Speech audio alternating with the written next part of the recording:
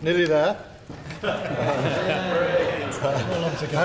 As before, I will read the name of the candidate in alphabetical order with the number of votes cast for that candidate, and then specify the candidate to be eliminated from the election.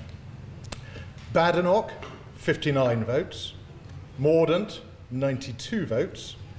Sunak, 118 votes. Truss, 86 votes. There was one spoiled ballot paper. We had a full turn, we had one vote not cast. So Kemi Badenoch is eliminated from the election.